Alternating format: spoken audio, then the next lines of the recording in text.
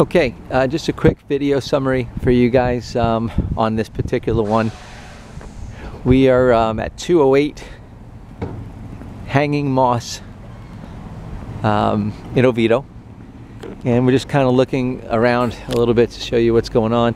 The roof shingles are original and they're about 18 years old. They're not in bad shape, but they're going to need to be replaced, I think, sooner rather than later. I would probably start budgeting for new roof shingles anywhere between now, like the next year, and 3 years. They could last longer, but that's not a guarantee. Typically in Central Florida, you're looking at about 20 years on a roof is a safe estimate before you want to start budgeting for replacement, and that's about where you are right now. So 1 to 3 years on the roof. As we walked around the property, I mean, the typical things that we see, like settlement in the driveway, these open cracks should be sealed. That's pretty normal. We see them a lot. They're at almost every house. But it's important to seal them so that you can maybe slow the separation down over time, which can happen. There's 2 water meters at this property at the southwest corner. One is your potable water for the house. The other one is for the irrigation system. There's a shutoff valve located at the west side of the garage wall here at the exterior. You can see that right here. As we went around the building, I also noticed that you have water softener system. There is a leak here at this handle, and you could see it if you watch it close enough. It just keeps dripping over here. You'll want to repair that. I would get Rain Soft out here, because that's the manufacturer of this here, to see what you need to do to get it to where it's acceptable. Right now it seems like it may work, but it does need a little help. The main electrical service disconnect panel is here on the west exterior wall. They gave you 125 amp service. They gave you that service largely because you have natural gas here powering what used to be the heater and the water heater. They have a gas hookup for a dryer and for a range, so it's possible that they calculated your amperage along with the fact that you're going to have natural gas here. Now, if you're going to upgrade things to electric, like the people who own the house right now, whoever that is, they've had the air condition changed out, and that air condition now is operating fully on electric.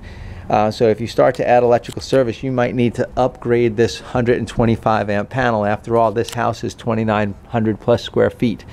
As I went around the building, I see minor cracks in the stucco. That's pretty common. You can see if you look real close over here, you can see the cracks. You got some cracks the first story and the second story. Stuff you'll want to pay attention to make sure that you don't get any water penetration when you got a lot of wind and rain.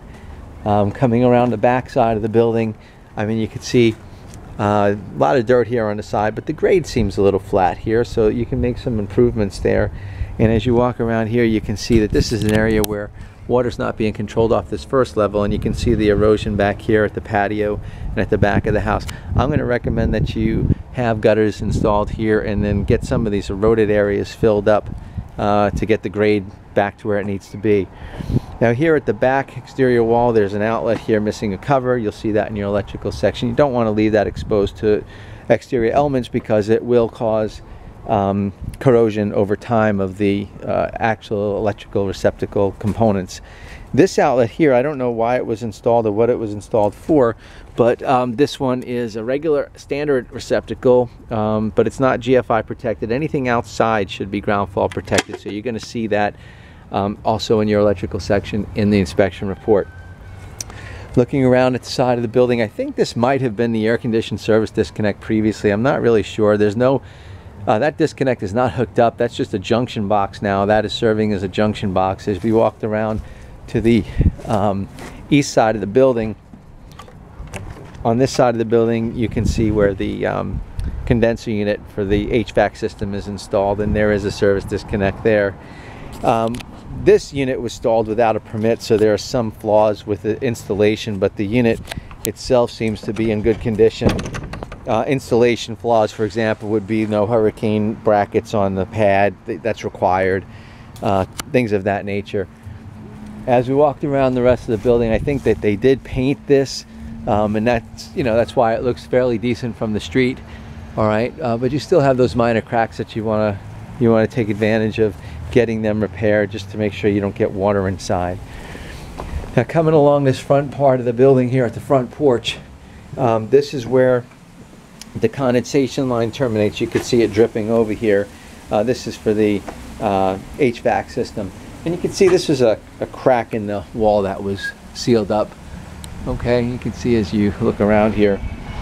Now as we come along to the garage, I did notice a couple of things that we're going to want to make sure that you get addressed. Number one, the garage door opener is not really doing what it's supposed to. It has power to it. I checked the receptacle up top, so I know it's getting power.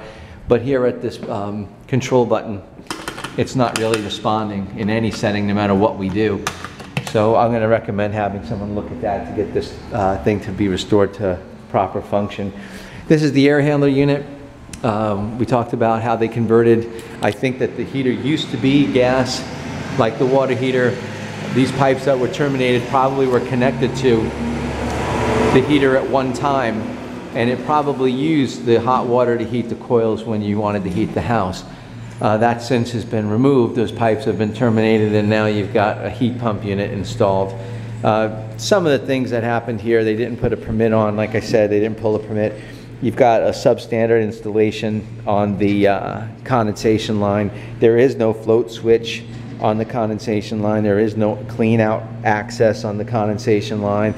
And as we ran the air handler unit and the system, you can see, look at the garage floor here. You see this?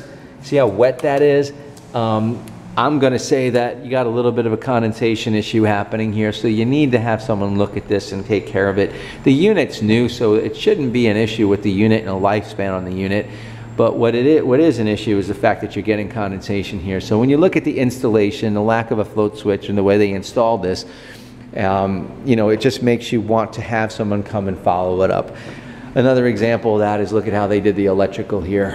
This is substandard work, and we'll just report it as such in the home inspection report. This is the sub panel. Square D equipment's pretty good. You can see all your breakers in here. The panel legend, everything is labeled. That's good. They even got a dedicated receptacle for a refrigerator here, which is always nice. All right, and one more thing I'm going to show you before we wrap up the video is here inside the house. Here, as you walk in the living room and you come to the rear slider, look at the bottom here. Look at the trim, particularly zooming in here.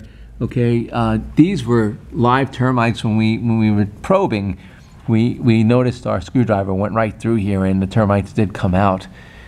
So we're going to recommend having a qualified WDO inspector just evaluate this. And naturally, you're going to want to have this treated because you want those things exterminated. The damage does not appear to be substantial. It seems to be centralized here to this location, but you'll want to have the home treated for termites at this point. All right, so if you have any questions, give me a call and we'll be happy to answer them for you. But the big picture items are a roof replacement, at least the shingles, sometime in the next 1 to 3 years. The termite situation and active condition that needs to be treated. Some problems with the air condition installation and some of the performance going on. We're going to have that in your inspection report as well. The water heater couldn't be tested today because the gas meter's off, so we'll want the utility company to turn that on safely. Check the water heater to make sure it's okay.